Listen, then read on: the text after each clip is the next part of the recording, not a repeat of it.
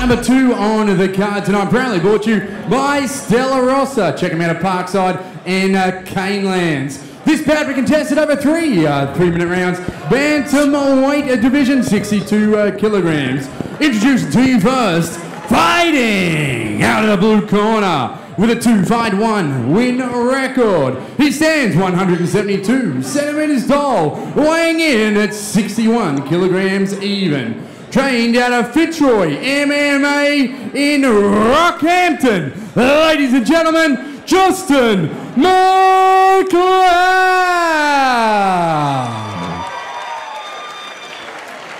And introducing his opponent, fighting out of the red corner with an undefeated 2-fight record. He stands 175 centimeters tall, weighing in at 61.2 kilograms. Trained out of BBA MMA on the Gold Coast. Ladies and gentlemen, Aaron alexiou.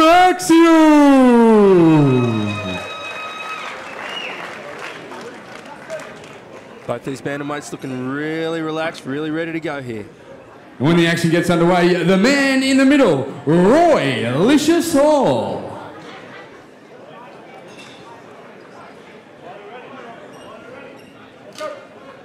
Round 1. Alexiou coming out with that front kick there, almost landed. You mean he wasn't trying to touch feet in show of sportsmanship? Mcleod coming back at him. Wow, looks like we might have an eye poke there. That's one of those things that seems to be happening more and more lately, where the fighters are sticking their hands out there to find that range or what? Yeah, it's unfortunate sometimes. You know, you get a fighter that's eye poked, and you know it changes them. It changes them in the fight. But I don't think that happened just now. No, nice counter right kick there from Mcleod. Plenty of energy, plenty of action early on from these bantamweights. Mcleod using that Muay Thai very well, very effectively using his kicks. Overhand by Mcleod. And comes in for the clinch. Alexiou with the schoolboy headlock. Can be a problem that gives you backup, but instead Mcleod circled around and he's got Alexiou up against the cage now. Let's see what he can do. Yeah, that's not the most effective move, but I have seen someone get finished by that. That was way back in the Pat Miletich, Carlos Newton days. Yeah. You see Mcleod again effective with his front kicks. Circling around to take the back now. Alexiou really wants to let go of that headlock, otherwise he could find his arm in quite a compromised position. Yeah, definitely, and you know, that put him in a bad position right there. But he's still holding on to that head. But what happens is that gives Mcleod the underhook and a lot of control in the grappling exchange. Yeah, basically gives them access to the back, gives Mcleod access. It's a free pathway really, isn't it? It is. Plenty of energy from both fighters. I'd have to say if I was pushed, Mcleod, slight edge here as we hit the halfway point of the first rounds. Let's be careful to drop his head like that. Wow, good swing. Great timing with a double leg. Wow. Slipped the punch and went right into the takedown. Alexiou holding on to what could almost be a guillotine there, but not going to be too effective because he hasn't got the lower body locked up at this point.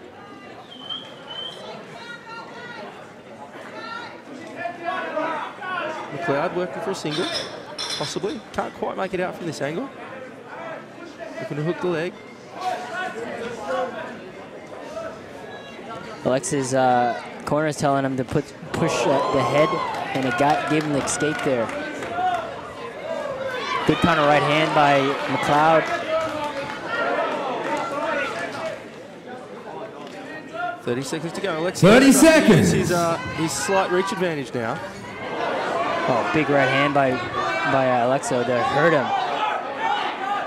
Oh, not sure what happened there. Looks like an eye poke. Looks like an accidental eye poke. 12 seconds left in this first round. Got to say, Mcleod's had his energy meter's gone down pretty quickly in that last minute of the round. Yeah, he came out really strong in that first half. Justin given time to recover here. And that can be one of the challenges in your first couple of bouts even. Just getting used to that pacing, knowing that you've got potentially 9 minutes in the cage for these guys. 20 seconds left in round number 2. Alexiou with a spinning back kick. Spinning back kick.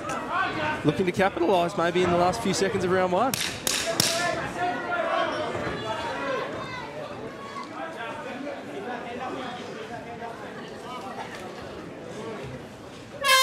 All right.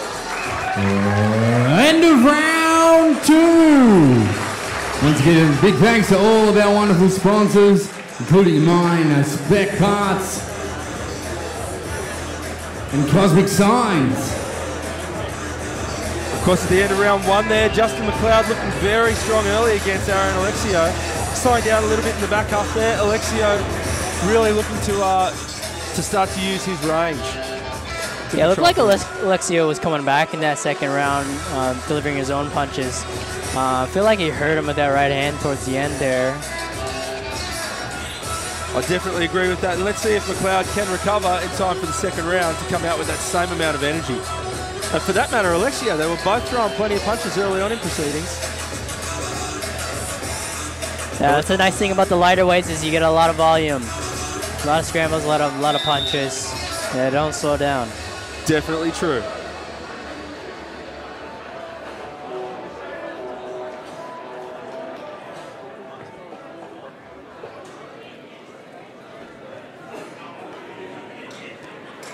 Yeah, I'll be interested to see where the fight goes now after that first round. Round 2. Mcleod with that outside leg kick.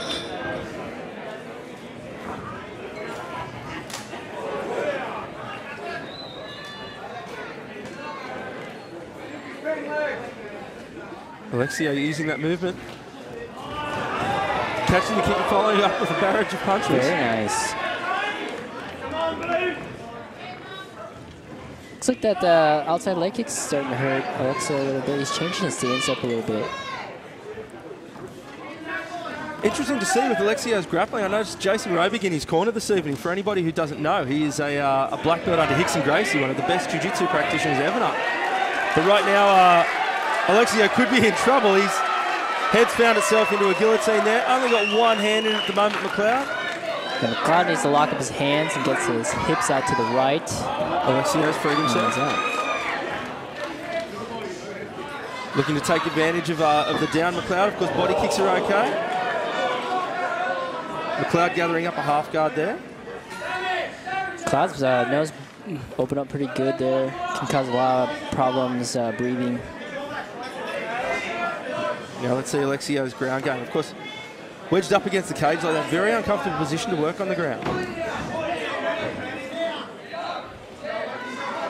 Mcleod with the underhook there, looking to stand up, but Alexiou's on top there, doing a good job keeping him down. Alexiou seems to have pretty good timing there. He knows when to base out, he knows when he can go for his punches and when he needs to just hold position. But again, as you said, Ben, Mcleod looking to use that underhook to stand up to his feet. Feet on the hips now, can he push him away? Oh, big punch from the top there by Alexiou. You can see he's in that almost what we call a leg drag position in jiu-jitsu. Really strong control now. Mcleod taking a lot of punishment on the bottom. Needs to slow the action down a little bit. Alexiou again using that leg drag very effectively to get position. Front face lock position. Not sure what happened there. Only taking 1 point deduction for a foul hitting the back of the head. Referee Roy Hall obviously saw something there in the thick of the action that we might have missed here.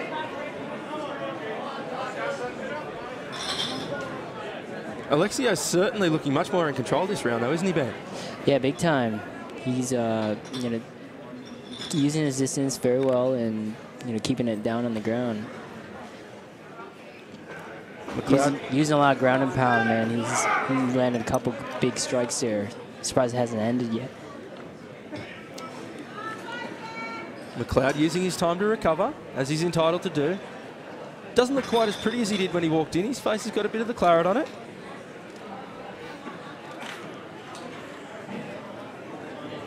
Still regaining his composure there, young Justin Mcleod. Yeah, strikes to the back of the head can really damage you. It really can throw your balance off and just put you in a haze. He's up to his feet now.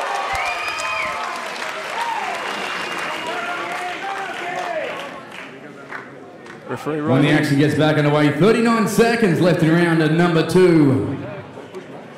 Referee Roy Hall just making sure everything's in order as Justin Mcleod gets ready to continue.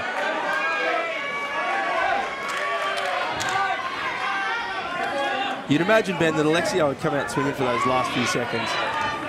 Really try and push the pace. And he's looking like he's doing that right now. Mcleod certainly hanging in there, though. Getting that right hand away, can it find a home? Cloud doing a very good job, surprisingly, slipping the punches and throwing back his own. Alexiou trying to take advantage now of that, that Muay Thai club. 10 seconds to go here in round number 2.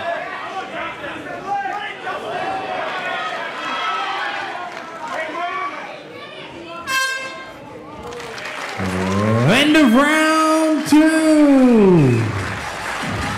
Make sure you head to Mojo's tonight, directly after the event. Official after party. Carnage in the cage 7. And Ben, you'd have to say, if Justin Mcleod dominated the first round, Aaron Alexiou was certainly in control of that second round. For the How about our beautiful ring girls? This is Lara. However, that point deduction, that could make things very, very interesting as we go into this third and final round. That's true. He might have won that round, but you know, with that point deduction, could have changed the whole game. Certainly could. Even. Just don't know what those referees are saying. Was there enough there almost to make the argument for a 10-8 round? You know, he's certainly in a heck of a lot of control there in that top position. You don't see 10-8 rounds too often these days. No, you don't, but they're starting to implement it a little bit more and more. They are. Getting there. Seconds down. And that's coming as the sport matures, a lot more judges with a lot more of an understanding about all of the facets of MMA, not just coming from a boxing background or a grappling background, but understanding the bigger picture. Third and final round. Alexiou looking really fresh coming out. He's throwing that high kick off the lead leg, but it's a very funny angle that he throws it at. Trying to catch Mcleod out there. Mcleod's turn to catch the kick this time, looking for the dump.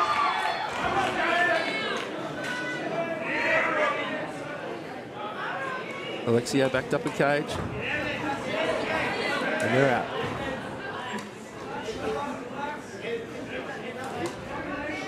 Yeah, Mcleod looking like he's trying to time it to counter punch over the top with the right hand. It seems to be his favorite strike. A big body kick there by Mcleod. And to the leg. Mcleod seems to have found a second win here early in the third round. Alexiou firing back with a few of his own. Yeah, and I feel like those outside leg kicks by Mcleod is starting to really feel, make Alexiou feel it. Starting to feel it in this third round. Certainly Alexiou's movement's not what it was in the second. Both guys still firing away.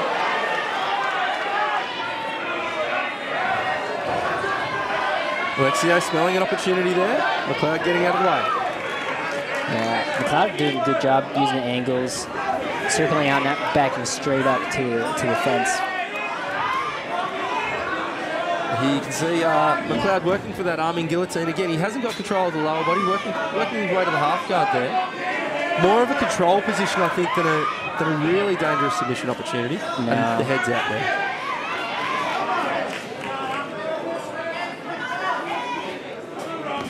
Final 60 seconds. Now let's see what Alexiou can do on top. Of course, we know the guard's a very useful position, a very strong position if used correctly. But Alexiou does have gravity on his side at the moment. Yeah, also with the fence behind you, it can make it a little bit easier to get up from underneath than if you're in the middle of the cage. Because you can use that cage to climb, to pretty much slide up it. and get back to your feet. Okay, alexiou heavy on the bottom half of Mcleod there, though, just jamming his neck up against it, making it difficult to get that posture. And you can see with 20 seconds. He's really crowding Justin Mcleod on the ground there. That's an excellent strategy there. It makes it very uncomfortable to move your hips, which is very important on the bottom.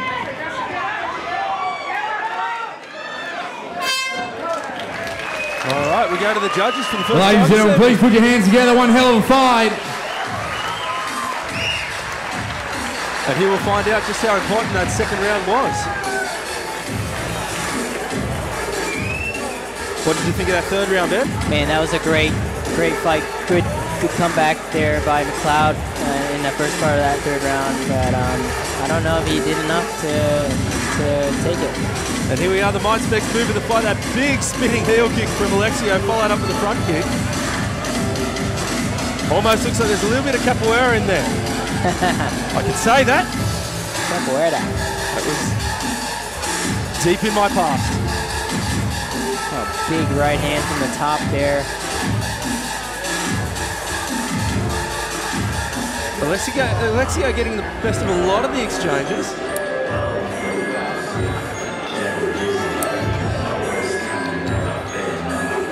All right, ladies and gentlemen, please put your hands together. Bout number 2 on the card tonight, proudly brought to you by Stella Rossa, Parkside and Canelands. After 3 rounds, we go to the judges' scorecard. The judges scored about 28-27, 29-26, and 28-27 for a unanimous decision to the red corner, Aaron alexiou. So alexiou taking the win there. I could not make heads or tails of the scorecards. No. I was just waiting to see who won. But I do think that on the balance of the fight, the right guy got the win there. Yeah. Great show of sportsmanship for both fighters, of course, as always. A lot of respect. Great fight so far, and you know. All right, ladies and gentlemen, I'm here with you, Victor, Aaron, alexiou, mate. Fantastic fight. Very, very tough opponent, though. You guys had a ball in there. We certainly did. This is my first B-class fight. It was a little bit more than I first expected. Would have liked to keep it cleaner, but you know, fortunately these things happen. And all in all, had a good night. I was talking to your trainer backstage, Benny Alloway. He's telling me that so you live on the Gold Coast, you run to the train station, catch a train down to the local train station, then run to the gym, train all night, then your last one to leave, and you run back to the train station and run back home. So, and on top of that, obviously working full time. How are you finding your progression in the sport? Good, yeah, it's definitely come a long way. I only started about 3 years ago. Fortunately for me, I've had good trainers the whole time up until, you know, even current. So, yeah, it's been awesome. I've been really welcomed into it with open arms. Excellent. And you got some people you'd like to thank? Yeah, definitely my whole team, my family, all my friends. I've had nothing but support through this whole process. So I'd like to thank everyone here tonight. Thanks for coming, guys. Thank you. Excellent. Well, thank you for coming out. Ladies and gentlemen, please give it up for our victor, Aaron alexiou.